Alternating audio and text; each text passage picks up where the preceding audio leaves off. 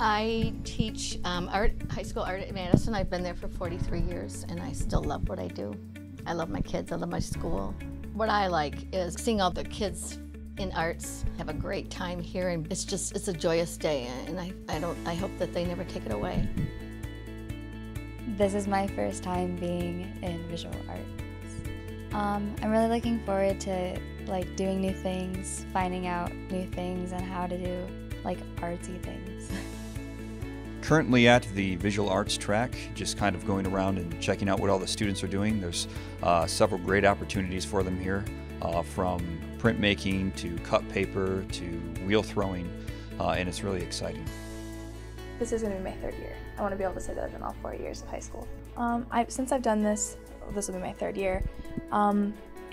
Every year it gets better and better. Next year I would definitely come back to do visual arts always. So. This is my first year coming to Fine Arts. I'm most excited about doing some open air painting. I would like to come back next year. I haven't been here for long, but this is really fun.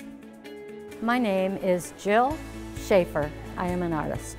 I have been painting for about 50 years. With the festival, this is my first year. When I was a little girl, I ended up liking color and shapes. Fine art has come from that point to this point.